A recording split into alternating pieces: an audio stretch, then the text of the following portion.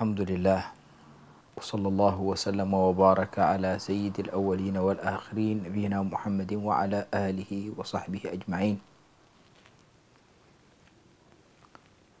Allah subhanahu wa ta'ala said in the Quran, وَلِلَّهِ عَلَى النَّاسِ حِجُّ الْبَيْتِ. Allah subhanahu wa ta'ala has made it compulsory for those who can afford it to perform Hajj, to visit the house of Allah subhanahu wa ta'ala. And in doing Hajj, we are going back to one of the first messages, the message of Ibrahim alayhi salam. Allah subhanahu wa ta'ala said to Sayyidina Ibrahim when he finished building the Kaaba, وَأَذِّن فِي النَّاسِ بِالْحَجِّ. Call people to visit the house of Allah subhanahu wa ta'ala. And in visiting the house of Allah subhanahu wa ta'ala, we need first of all to purify our intentions, not only to purify our body, because it was narrated that Sayyidina Ali Zain al-Abidin radiyallahu anhu said to the people when they were looking for the purity of the place in order to perform salah, he said, have you looked at the purity of your hearts? May Allah purify us, inshallah.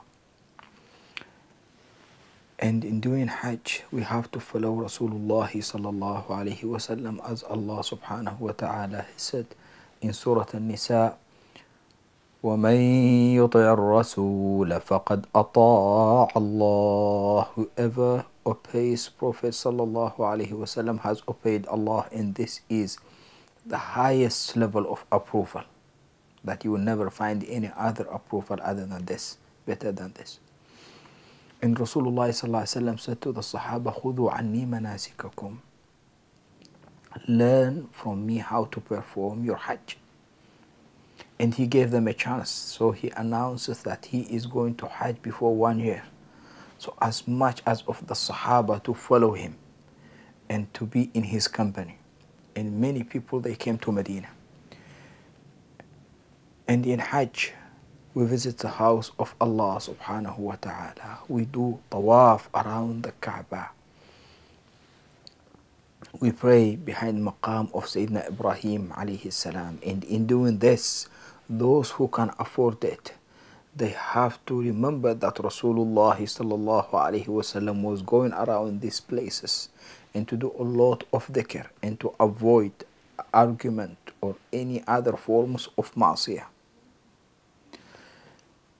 And also in Hajj, we go between Safa and Marwa, Sa'i, and we remember Hajar, Ismail, and this woman that was looking for food and drink for her son.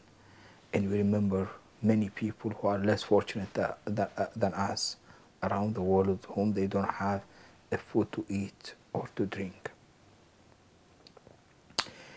In all, Hajj is a journey that we have to learn a lot from it. That's why Allah subhanahu wa ta'ala made a great reward for those who go to Hajj. In Hadith, Rasulullah sallallahu alayhi wa sallam said, وَالْحَجُّ الْمَبْرُورُ لَيْسَ لَهُ جَزَاءٌ إِلَّا الْجَنَّةِ. A Hajj that Allah has accepted has got no any other reward other than Jannah. In Hajj also we remember the day of Arafat, where Rasulullah sallallahu alayhi wa sallam gave his last speech.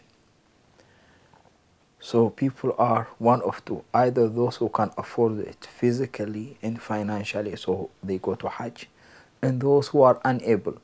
And this kind of people also, they shouldn't fail to do their intention, because niyatul mar'i khayrun min amalih, the intention of someone is better than his or her deeds.